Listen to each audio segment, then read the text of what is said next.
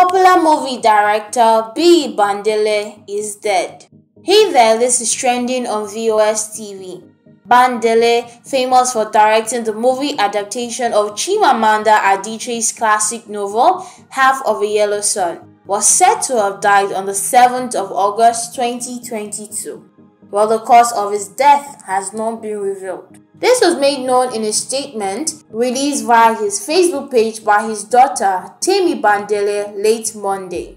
She wrote, "Biyi was a prodigiously talented writer and filmmaker, as well as a loyal friend and beloved father.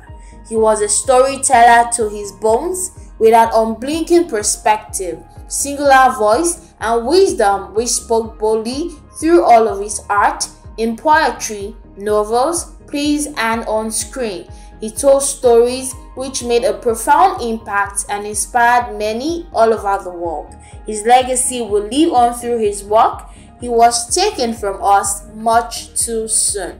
He had already said so much so beautifully and had so much more to say.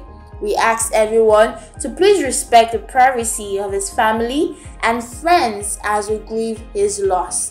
Biyi Bandele. She further said, Biyi's Facebook account is now being run by family and close friends. Meanwhile, Ebony Live Group CEO and executive producer of Blood Sisters, in person of Mo Abudu, commiserated with the deceased family. She said, "It is with deep sadness that we commiserate with the family of Biyi Bandele, who died on Sunday, 7th of August 2022 in Lagos. Biyi worked with us at Ebony Live Media, directing several of our projects, including 50 in 2015, Blood Sisters episodes 1 and 2, 2022, and the forthcoming film Elesin Oba, The King's Horseman, for which he wrote the screenplay.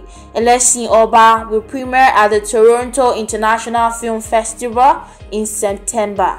Biyi had an eye for his story, was always passionate about his work, and had a great love for Yoruba culture. We will miss his dedication, cheerful spirit, and collaborative nature. Rest in peace, dear friend. Biyi Bandele was 54 years old. May his soul rest in peace. Do subscribe to the channel if you are yet to do so. Thank you for watching.